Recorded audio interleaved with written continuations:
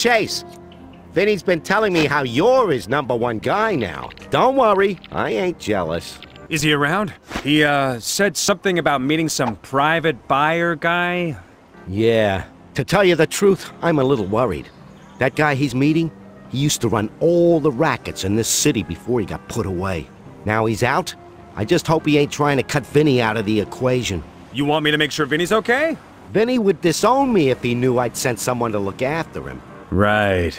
So he can't know. All I got was that they were meeting outside in Paradise Sands. Get up somewhere high, and with a bit of luck, you'll be able to see him. Right. Thanks, Moe.